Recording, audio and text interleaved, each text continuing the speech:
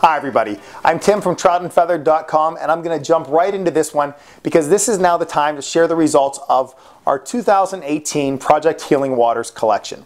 Now, to tell you a little bit about how this whole thing got started, years ago my wife Heather and I were thinking about ways in which we could give back. We weren't quite sure how to do that, but when we started putting a couple things together, I love fly fishing, my wife Heather works for the VA, and we realized that Project Healing Waters would be that perfect fit. Now, we reached out a few years ago just via a simple YouTube video and asked people, hey, if you'd like to send anything, we'd be happy to pass it off to the Pittsburgh Project Healing Waters chapter. And we just had an outpouring of support from so many of you that said, sure, I would love to help. So we've continued that fundraiser for the last few years, basically just trying to make it twofold. Number one, to create awareness for Project Healing Waters, and number two, we've really helped to kind of collect stuff for our local chapter, the Pittsburgh one.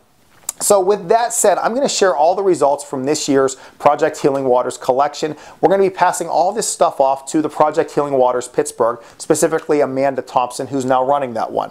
But I don't want to forget to mention Skip Hughes, Terry Mulvihill as well, because those are two individuals that have really been a part of this over the years. And I thank all three of those individuals for everything they're doing for Project Healing Waters and for all the veterans out there. We really appreciate everything that you've done.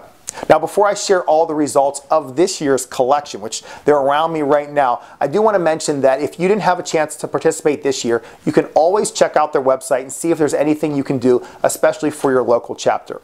That website is projecthealingwaters.org, and once you're there, you can find out a lot of information just about PHW, about some of the things they do, how they help others, and to see if there's a local chapter in your area. I'm sure that local chapter could use some supplies, maybe some monetary donation, or probably most importantly, a little bit of your time. So if there's a way in which you can help out with your local Project Healing Waters chapter, by all means, please do that.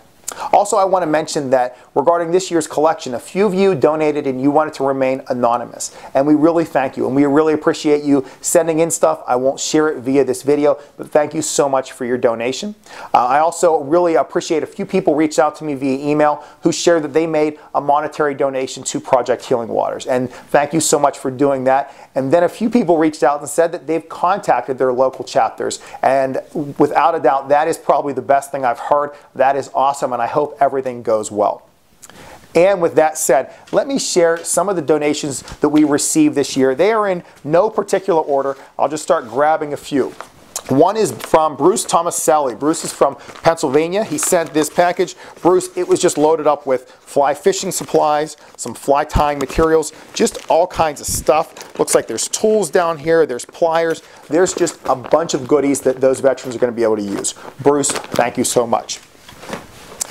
I got a package here. It came from Amazon, but inside of this one, there was a fly tying kit, just a brand new kit of tools that you can use for tying flies. And then there was another box that came from Amazon that was just loaded with all kinds of fly tying goodies, including some squirmy wormy bodies and a fly box. And all these came from Tim Carper. So Tim, thank you so much. Tim, like so many others, you were saying basically you didn't have a lot of extra stuff just lying around, but you'd like to donate and just say, hey, here's some Amazon stuff that I can buy that's brand new for the veterans. And Tim, I want to mention, because of you kind of reaching out and saying that you were going to get stuff from Amazon, for next year's collection, we're going to have a list of stuff that Project Healing Waters is in need of. So instead of people trying to figure out what they have extra in their collections, they can actually just go to Amazon and buy it directly from a wish list. So Tim, thank you so much. Because of what you did this year, it's going to kind of help us make this a little bit easier and refine it next year. So we really appreciate it. Another one that I'll share is from Mr. David Hope from Arizona. It was really wild to get something the whole way from Arizona. David passed on just a baggie that was loaded with fly tying goodies. David, thank you so much. I promise you these will be put to good use. And then we had another gigantic box.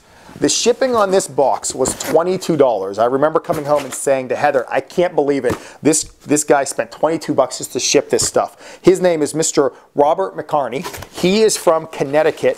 This box is loaded, trust me, it's a very heavy box. He was so nice to almost itemize it as well. This includes 4 fly fishing vests, 11 reels or spare spools. Some of them have fly lines on them. There's 2 Orvis fly tying vices, and there's a bunch of tying and fishing gear. This thing was just loaded. Bob, thank you so much. I promise you this is going to be put to good use. I really appreciate you not only just donating this stuff from your collection, but taking the time to box it up and spending $22 to ship it our way. We really appreciate it, and I look forward to passing this box over to Amanda.